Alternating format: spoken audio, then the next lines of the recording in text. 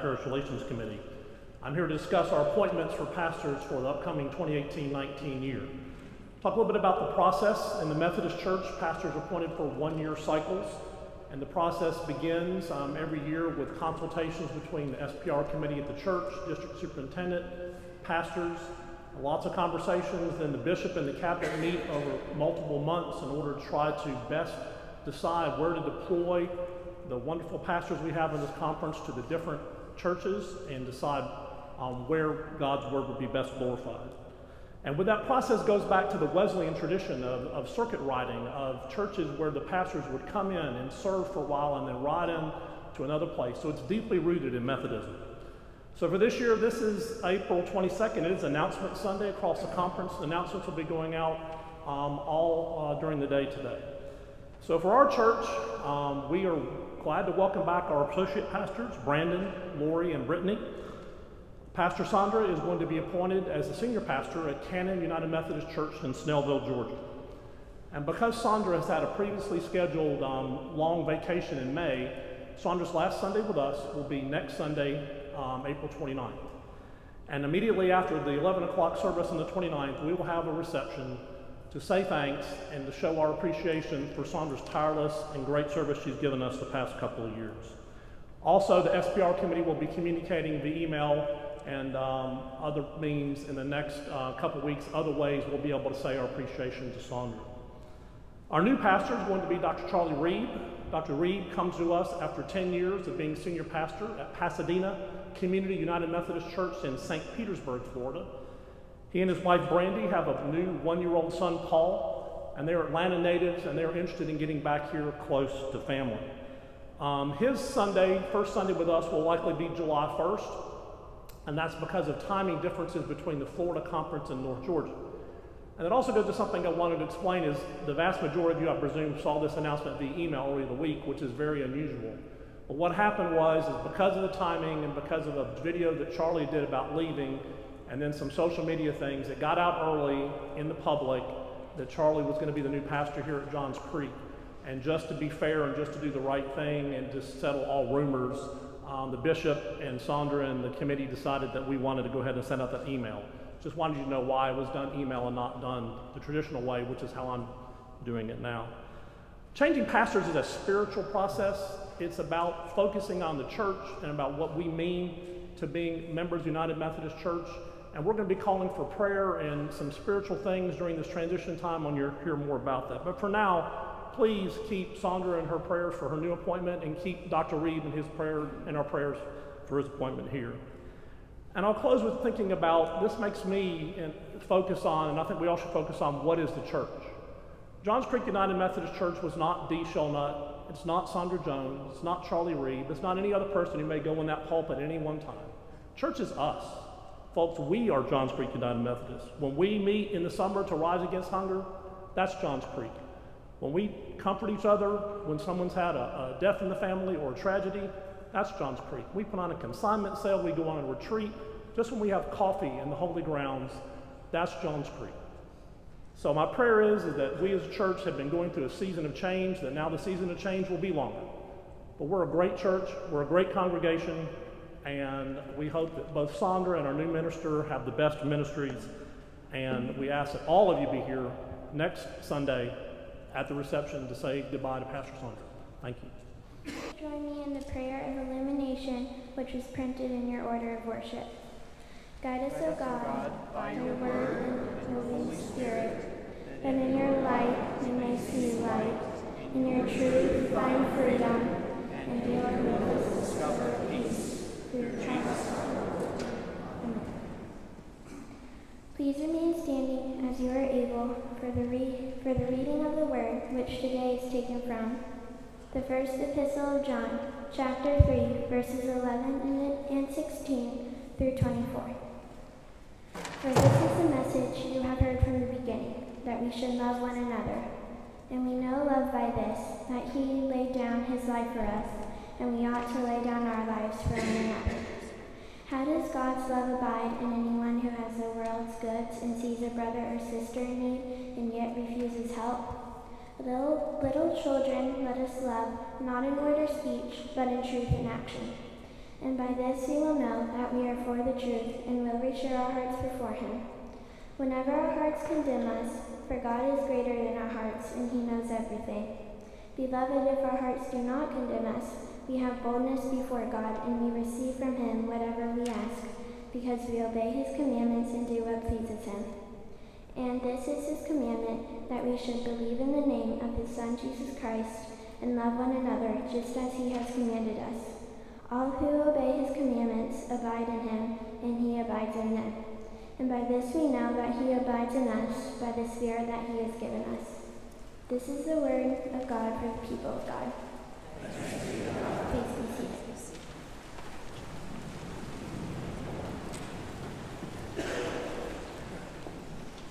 Would you join me in thanking Sawyer for reading that scripture so beautifully today?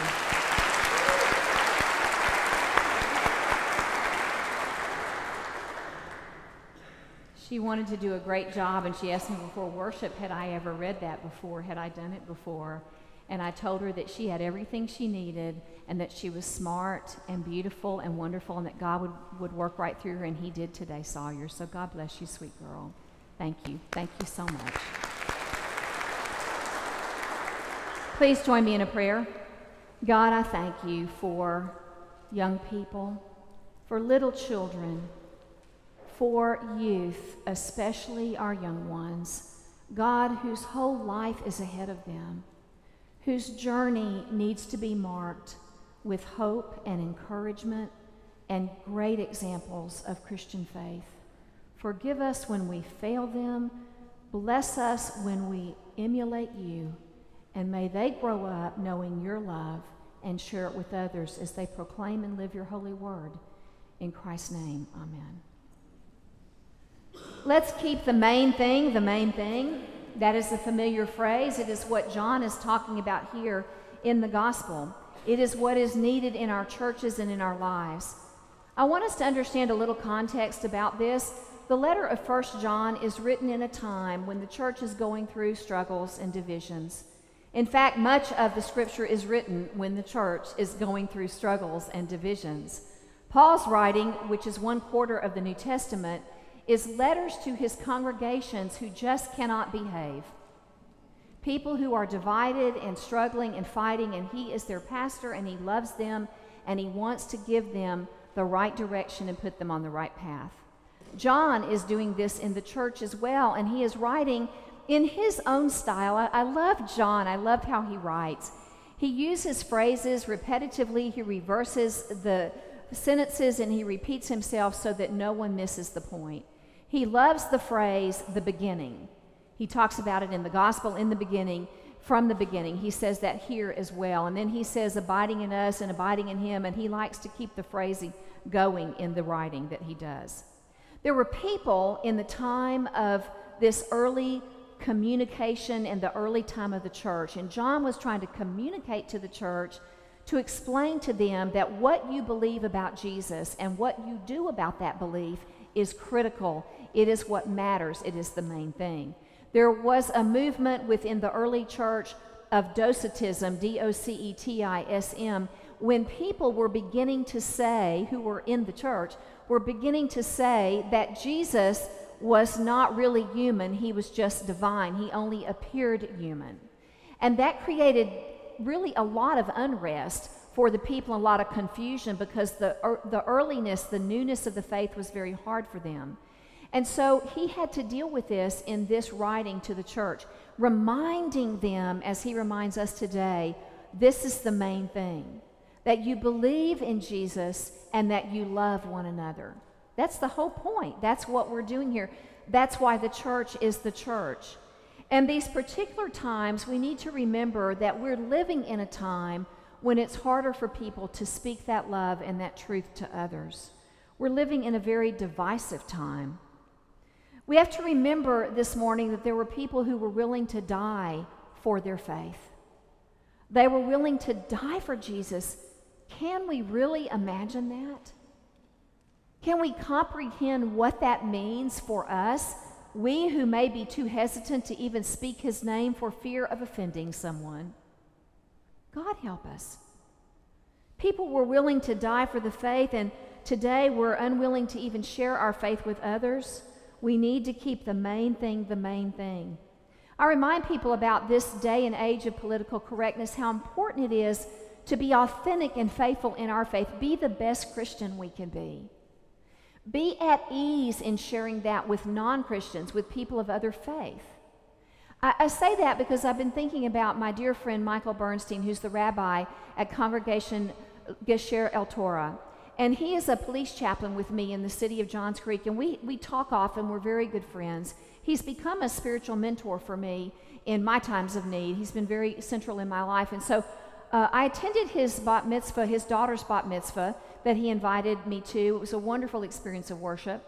And then he also invited Walter and I to their home for Seder, for Passover Seder, he and his wife, because we become good friends. And I said to him, Michael, I would love to come, but it is our Good Friday service. Now, I shared this with some of y'all before, so those of you for the second time, it's okay, but I want to make this point again. And I said to him, I would love to come because I have to tell you, Michael, you know this from our conversations. I love Jesus so much with all my heart, but I would be Jewish if it weren't for that. And we laugh and we hug and we understand and we love each other. Today, my friends, I'm so proud of some of the leaders of our church. I had a dream of us coming together in this community for interfaith conversations. Thus, the Join Together July last year, the sharing of Who is My Neighbor. Michael was here for that, Tarif was here for that. And we end up thinking about this. We had our Hindu, Muslim, and Jewish neighbors here. Today, after church, our Committee on Religion and Race, led by Dr. Dave Brewer. Dave is a wonderful, faithful servant of God. Dave has his PhD in philosophical theology with a major in Islamic studies. Say that real fast. Dave is also married to the Reverend Dr. Judy Chung that you will hear preach from here from time to time. Their children are active in our church. I baptized Caleb and Esther a few weeks ago on their own profession of faith. Judy is the executive director of the Board of Global Ministries housed right here for the whole world of United Methodist Board of Global Ministries. They're married to each other, and they are awesome. And so Dave has worked hard. He has built a long-time friendship now with Tarif, and his congregation members are coming today to our church. And my dream is coming true that we're going to sit around the table and share a meal together, and Dave and Tarif will have a dialogue, a very informal dialogue. We have to know each other because we're supposed to love each other. This is the main thing, Jesus says. This is the main thing. The work of the Holy Spirit does that for us.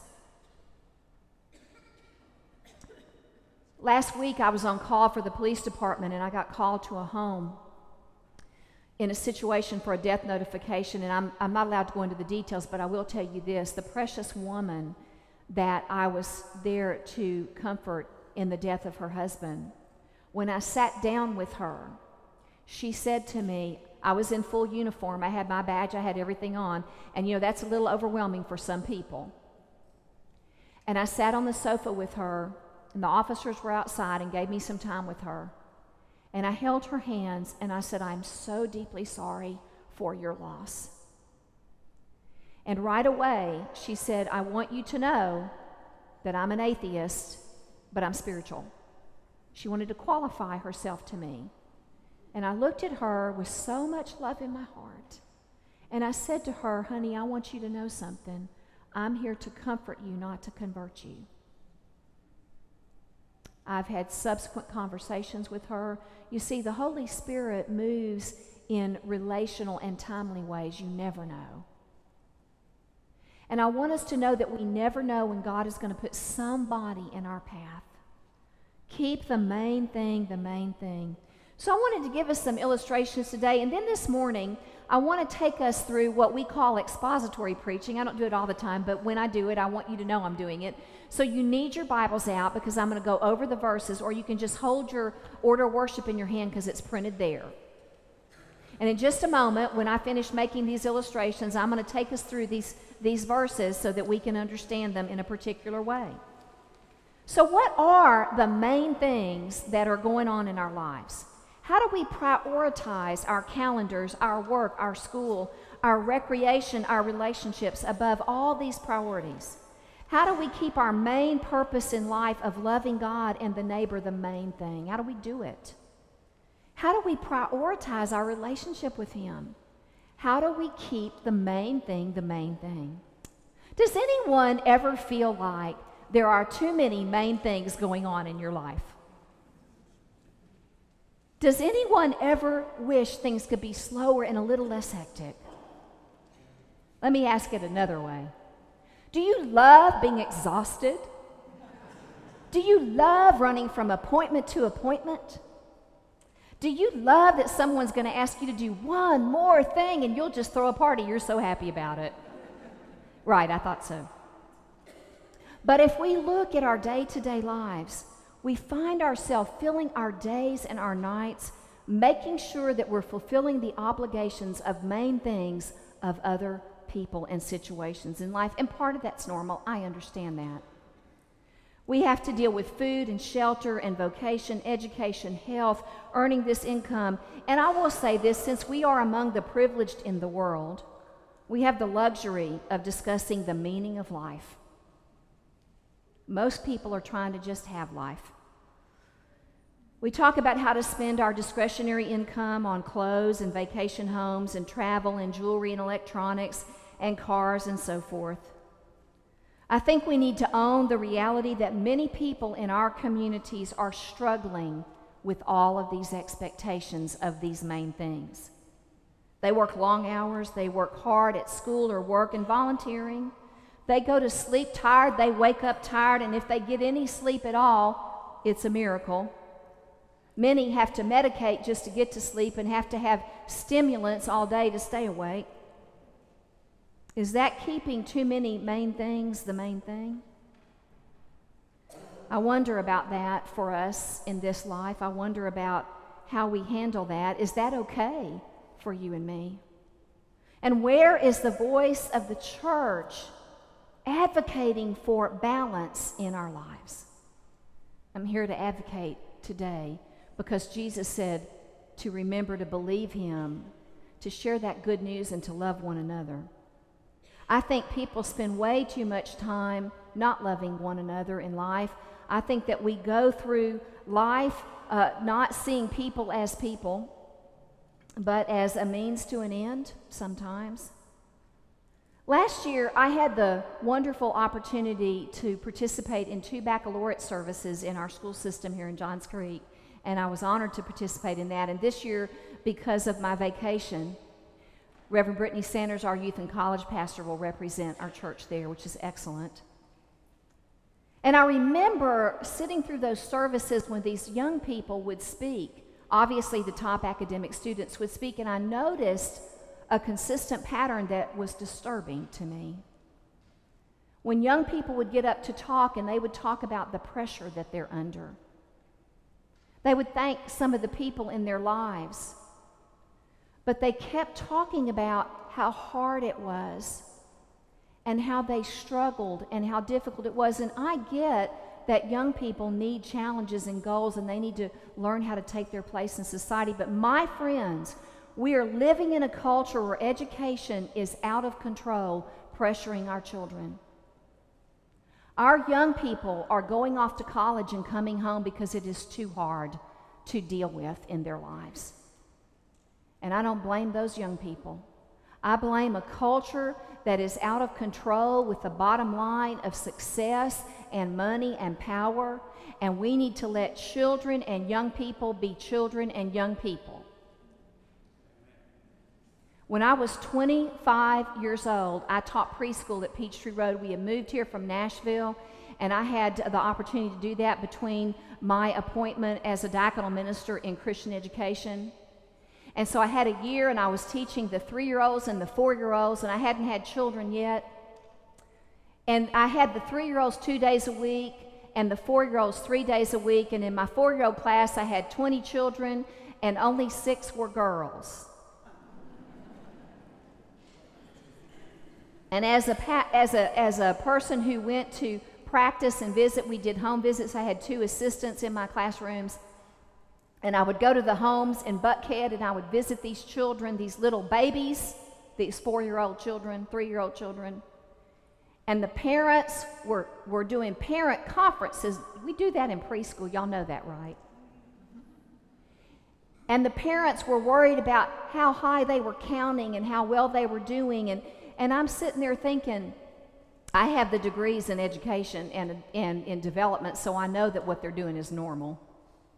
But Mom and Daddy are putting the pressure on them because they need to get into Pace Academy or West or wherever they're going. They are babies. Where did that come from? Who has created this world of this level of pressure for our young people? It is literally killing them. The suicides that I have had to go to because of this pressure. The things that are happening. Friends, the church has got to be the place, the advocacy for balancing the main thing in people's lives. We've got to do it. Last year, as I think about those young people and where they are this year, as I pray for them, as I pray for our young people, we had the most awesome Senior Sunday last week. If you missed that, I'm so sorry for you. It was fabulous. And what a witness. Our young people up here giving testimony to the love and nurture they've experienced in this church. And so thank you for that. We need to encourage. We need to strengthen. We need to be positive. We don't need that kind of pressure. I want us to think about what's going on in healthcare. How did we go from having people to have a vocation, a decent living in the healthcare industry, in the insurance business, to this world that is beyond our understanding and premiums that people cannot afford? Blue Cross Blue Shield and Piedmont had to fight over a contract. When is enough money enough money? When will we go to people being well and taking care of people so they can be well and giving medicine to them when they need it, when they're not well, to the bottom line profit and loss statement? When is the church going to be the advocate for justice in the healthcare field? And friends, I don't have any trouble telling you that some of my very best friends are my insurance agents. Some of my very best friends are doctors and nurses and people in the healthcare field.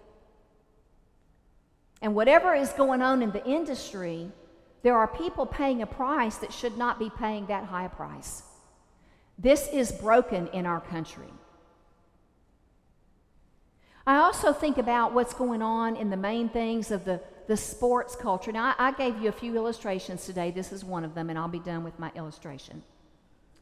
But I think about the sports world. The main thing of enjoying life through recreation and play, which is important, the entertainment of that has turned into a machine of money and power. It is a contradiction that athletes now, people that cheat, that have terrible unsportsmanlike conduct, have become role models for children. Athletes who make more money than the teachers who taught them. I think something's broken here. And I remember when worship was the main thing. And you didn't do anything on Sunday except Jesus. Does anybody remember those days? They're not coming back. Because the culture and the expectation of that is the main thing. And it's fascinating to me because I really did think it was supposed to be about health and wellness and fun and play for our children. I went to our little granddaughter's, she's 3.5, her soccer game last Saturday. Soccer game. And there are all the age levels out there. And we were sitting there just watching her play, just enjoying her play. And after about 5 minutes of trying to kick the ball, they're 3.5, remember that, they all went down to the goal net and just hung out and played with the net. And the coach is over there calling them back to the field, come on. And then, after a couple more kicks, they went back to being not distracted. About 5 or 6 of them, my granddaughter led the way. They just sat down in the middle of the field. They were done. They were tired. They were hungry. It was a church barbecue, and they could smell it, and they were done. And just a field away was an older age level of children. And I heard the coaches yelling at those kids. What has happened to us? Who is that for? That we have turned something that God gave us the ability to invent, imagine, and play into what it is now. It is heartbreaking. It is not the main thing. I want us to be the advocates of balance in life and recreation as the church. And there are many others. We could go on and on. The book of Acts literally shows us how the church spread from person to person. The book of Acts reminds us of what it is to share and to hold all things in common. And I want us to think about all the things I've said and how did we get this way. And now I want us to look at the way we need to be in very great detail. Look at verse 11. For this is the message you have heard from the beginning. Do you hear John and his repetitiveness in a good way? Think about that, church. From the beginning, there isn't a time when God did not want us to be whole and full of love and life. There isn't a time where that wasn't the case. That we should love one another, not in the simple friendship or romantic love, but in the deeper, higher calling to agape love, the love that is his love and his spirit. From the beginning, I love that Jesus never changed his mind about us. In spite of what was done to him, in spite of the hurt, in spite of the betrayal, he loved. That's how we have to be. When that happens to us, that is how we have to be. Love calls us to this higher place. We have to stop this culture of entitlement and arrogance and take on the humility of Christ. We have to do that, to welcome the stranger. Look at verse 16. We know love by this, that he laid down his life for us, and we ought to lay down our lives for one another. What does that mean, to lay down our lives for one another? What does that mean? It literally means for us that we're willing to give up our selfishness. It means that we need to know that above all things that he calls us to see people through his eyes. Does it mean only acts of valor and bravery that shows love for one another? Friends, he died on the cross. He was betrayed. He was beaten. He suffered. He gave his life for us. So our hearts need to be like his heart, loving and forgiving. He doesn't call us to physically die, but to die to self. He doesn't want us to die physically. We're going to, because that's biology. But our theology teaches us our life is to be lived in him and to be high quality while we're here and in heaven. We have to work through the experiences to love one another, through experiences of hurt and anger to be in a place of peace and forgiveness. And that is very hard work. Trust me, I know. Verse 17, how does God's love abide in anyone who has the world's goods and sees a brother or sister in need and yet refuses help? Little children, let us love, not in word and speech, but in truth and action. We love one another by giving generously and advocating for fair and just wages, fighting against discrimination in every form, racism, classism, ageism, sexism, xenophobia, and negative bias toward the poor. Not everybody can pick themselves up by their bootstraps and get to work. You'd be surprised. To be generous and compassionate to those in need is love in action. To have business practices that are helpful. I saw a great movie called The Commuter with Liam Neeson. Anybody like Liam Neeson? If he's in it, I'm watching. I don't care what it is. And so this latest one is called The Commuter, and he is a retired police officer who goes to work for an insurance company. He's been there 10 years, and for 10 years he rides the train, and he knows most of the people and their stories. And I won't give it all away because I'd like you to watch it. But anyway, in this story, he goes to work one day. He's helping his son with his homework to get him to college. His wife is working. They're all just making their life work, paycheck to paycheck, he says. And he goes to work one day, and the boss hands him a notebook with his severance package. And he's talking to him, and he said, I don't understand. My numbers are great. I don't understand this. And the boss says to Liam Neeson, I know, but we just, we're making this change. And it's not personal, it's just business. And all of a sudden, you see the man's mouth moving, and there's silence on his end, and Liam is having an out-of-body experience at this news. And then from there goes the rest of the story, which I won't tell you what happens. But he says it's just business, it's not personal. Anytime anybody's life is turned upside down, trust me when I say it is personal. People are more than profit and loss statements. And we as Christians ought to own that in business and in the church. I want us to look at verse 19 through 22. And by this we will know that we are the truth, and will reassure our hearts whenever our hearts condemn us, for God is greater than our hearts, and he knows. Beloved, if our hearts do not condemn us, we have boldness before God, and we receive from him whatever we ask, because we obey his commandments and do what pleases him. This is a clarion call to the grace of God. Prevenient grace, grace brought you here and into your journey with him. Justifying grace, making us right with God. And the sanctification.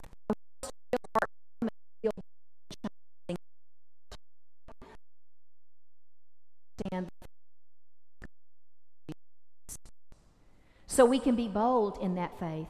We can ask, we can seek after his will. And I want us to know that. And then in verse 23, and this is his commandment, that we should believe in the name of his Son, Jesus Christ, and love one another just as he has commanded us. Take this verse with you all week long. I hope you will. If you don't remember anything else I've said today, remember verse 23. Because to believe in him and to love one another is the main thing.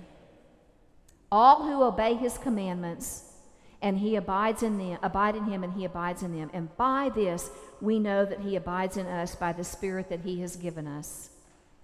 So I want to ask us today, as we leave this place, where are your priorities? Where are mine? Where is the balance in life? Are we telling people? Have we put people in the pew beside us to invite them to this wonderful experience of Johns Creek in worship? I hope that at some point in life the answer will be yes. And I pray for us as we move into God's preferred future, that we will remember when all the other things are pulling at us, that we will keep him the main thing, because he is the main thing. Let us pray. God, we thank you for your love, your life in us. We pray that we would be faithful to you, that we would be fearless in our witness of you, that we would speak the truth in relating, loving, invitational, holy boldness ways, for you call us to that. And we ask that you would lead